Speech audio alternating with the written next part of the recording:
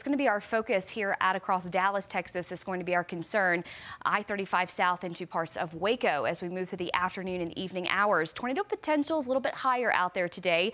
Damaging winds, I think, is going to be our primary concern, and the risk for a tornado or two is certainly there. It's non-zero, but we're looking at a kind of an isolated area here for Dallas, Fort Worth, south into Waco, and of course, Corsicana, even areas just to the east there, closer to Tyler, Texas. So it's going to initiate along a dry line, just rolling off the Capraca, West Texas, and that's where we're going to see 4 or 5 o'clock this evening, this afternoon, this evening. Some of these storms really starting to come together. But look at how the forecast model just really paints the picture here of a lot of these individual cells kind of merging into a big complex storm. This is what could give us some very, very strong winds into about 9, 10 o'clock this evening. On this afternoon, first part of the evening, out across eastern Kentucky and Tennessee, back down through North Carolina and also southwestern Virginia. So it's kind of that swath that runs right along this little front. Now here's the forecast for individual cells to start popping later on this afternoon. First part of the evening could start to get really interesting around, say, 4 or 5 o'clock. And this is 7 o'clock.